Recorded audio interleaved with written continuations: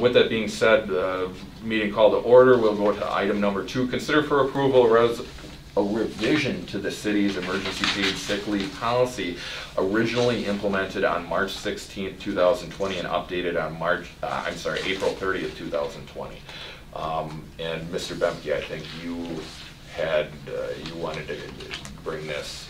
I did ask for this to come back, and I think we've addressed one issue with the extra week. The other question I had was essential versus non-essential employees, and the designation, why the designation. I think this is a good start. I don't think we're done with this yet. I think as we go through the process, and it's a learning curve for everybody, a big learning curve here for everybody. But I just want to make sure our employees are left whole and healthy when this is done. So that's my goal in this. So Morgan, if you would like to, or whoever's. So I can just explain how we expanded upon the policy in this revised document. So this policy is available to all staff members. This is separate from any federal stuff put out there in which, like you referred, there's some exempt employees to that. This one is available to all employees.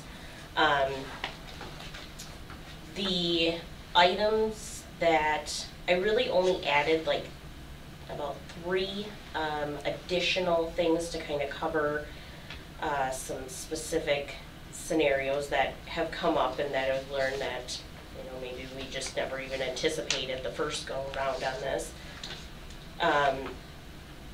One would be that this is number 2 on the list here, and that is self-isolation because an employee or an employee's household member is considered to be high risk. With that, I recommend that we have the employee provide us some sort of proper documentation, you know, showing the need for self-isolation because of a household member or themselves being at high risk, to need this, you know, maybe the full 2 weeks leave or whatever they end up taking. The next one is just, well, I originally had it worded that self-isolation due to possible exposure to COVID-19. I recommend just a slight change in language to that, in which it is the employee is in self-isolation due to a household family member being exposed to COVID-19. So maybe that family member has been notified that they were exposed. Well, now they've already been by the family member, so the whole family member is trying to take precautionary steps. That's kind of the reason why I added that in there. And then number 10, we added in here, we were already allowing this. I kind of just put it in here to make it part of the policy, which was if staff members have a reduction in hours, they can supplement that reduction in hours with this paid leave. And I think that last one was added at the one that they did approve on April 30th. That number 10 was. Yeah. Okay. So, but right. It was yeah. Good. I guess I'm happy with what we have so far here. I would like to think that this is fluid and we can change it if we have to, or I mean, as things come up, right? I guess the only thing else regarding this is, and we talked about, Morgan and I talked about this a little bit, is I don't think we need a policy. I think just some guidelines on the cleaning, the disinfecting, just some general policies, reminders, and so we're consistent throughout our departments.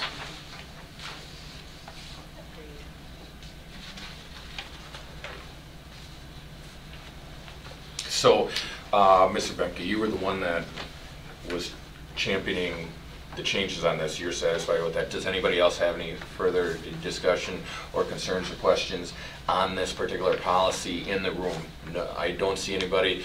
Mr. Rayom, do you have any questions, concerns, comments with this? No. Wonderful. Mr. Zerflu, do you have any questions, concerns, comments? Negative. Mr. Young, do you have any? Is Mr. Young's mic muted or unmuted? No, I do not. Wonderful, thank you, Mr. Young. So with that being said, I will entertain a motion to approve the revisions of this city's emergency paid sick leave policy. So moved. Mr. Bemke makes a motion to approve the changes. I'll second. Mr. Zerflu seconds the changes. All those in favor say aye. Aye. Aye. Aye. All those against, motion carries 3-0 in the affirmative. We will go on to item number 3, update the hiring status of the vacant Human Resources Director position. And Ms. I'll Boggle, give you an update on that. Wonderful. The individual that we're working with, the Charles River Group, has to date made 89 contacts in the government, public sector area. He's done 18 phone screens and 10 full phone interviews. At this point, he has gotten a resume.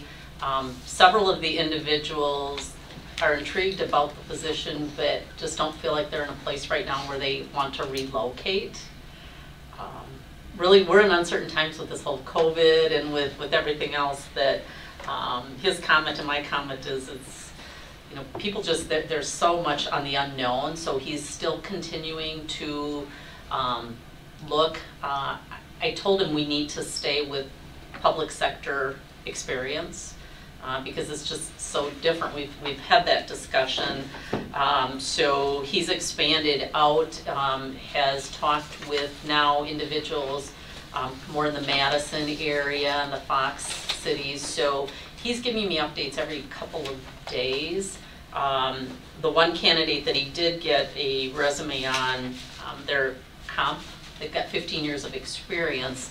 They're probably over experienced.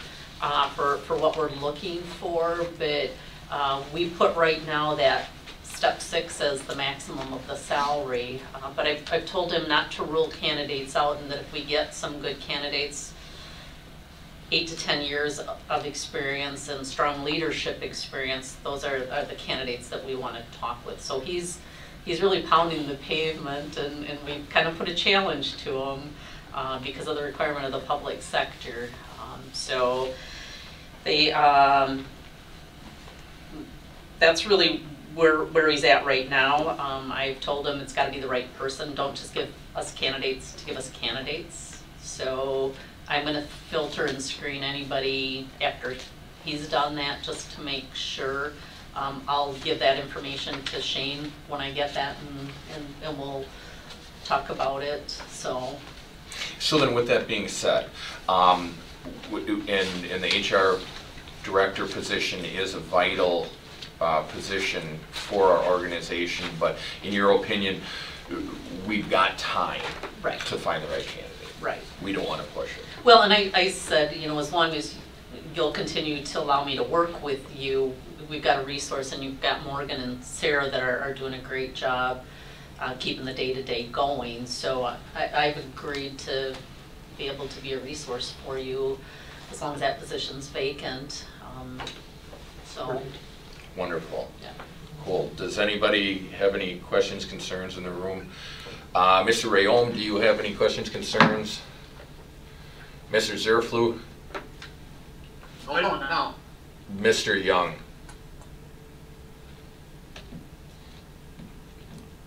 I don't hear it. Do you? Nothing that can't wait. Or for this particular item? Correct, yes. Okay. We do have some HR questions, but a director would be helpful, but he can only do what he can do, so. Sure.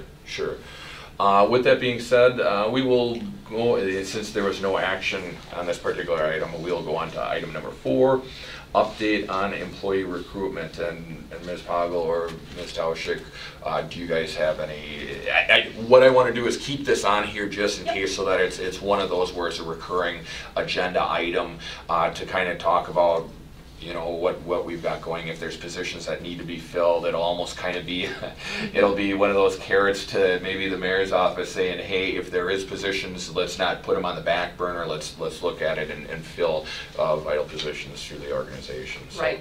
Right now, we're doing great. Sarah's been actively recruiting for the aquatic center, so there's a lot of people that are lined up for that. We have the assessor office position filled. That person isn't going to start now until June. We delayed that just in light of the fact that, you know, to try to come on site and train. So that's set.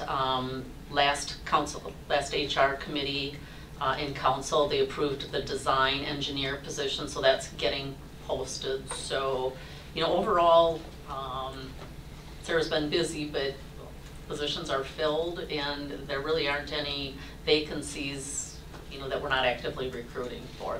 The HR director is probably the difficult one right now, so. Sure. Wonderful. Anybody got any questions or concerns on that? The aquatic center is fully staffed, assuming we can open. I I think believe, pretty close. yeah. If not, yes. I think there's a few more interviews that have to be done yet, but for the most part, last I talked with Sarah, I didn't confirm with her today, but I would say we're probably 90%. Good. Wonderful. Mr. Rayom, do you have anything for this employee recruitment at all? Generic kind of line item that I have on here. Not really, no, not now. Wonderful. Joe Zerflu, do you have anything? No, I don't. Mr. Young, do you have anything? I do not, no. Wonderful, thank you. So then with that, with no action item on this, we'll go on to item number 5. The committee may move to go into closed session under section 19.85, subparent 1, subparent E of the Wisconsin statutes, which reads deliberating or negotiating the purchasing of public properties, the investing of public funds, or conducting other specified public business when our competitive or bargaining reasons require closed session. In closed session, the committee will receive an update on the IAFF contract status. And just for clarification, what does IAFF stand for? It's the firefighters, but is it the International American Firefighters Association of Firefighters? So do I have a motion to enter into closed session? I'll make a motion. I guess I'll make the second to go into closed session, and with that we need to have a roll call vote. So Kubishek, aye. Bemke, Aye. Zerflu. Aye. All right, we are now entered into closed session. They're not gonna do anything.